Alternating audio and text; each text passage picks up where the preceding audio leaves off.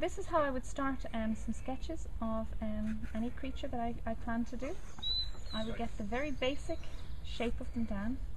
I would get the attitudes that they like to sit in. Needless to say, they don't stay still.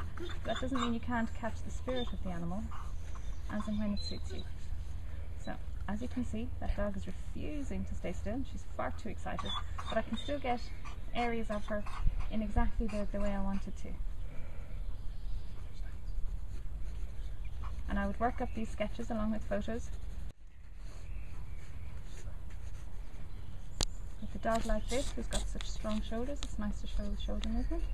It's also nice to show an animal like a German Shepherd in a positive pet environment rather than a threatening guard dog environment.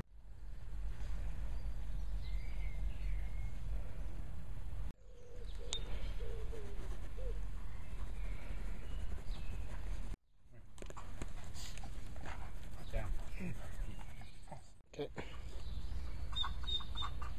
So, having worked various different poses for this dog, this is the one I believe best expresses her at the moment, and this is the one I've decided to follow through on. Now, as you can still see, she still won't stay steady, but I can get because I've been watching her for so long, I've got a much better feel of what her features are actually like.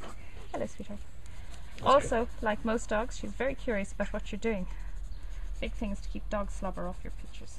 On this one is to crop this picture so that it's a very long, thin, narrow one rather than have it wide. I think it would look stronger.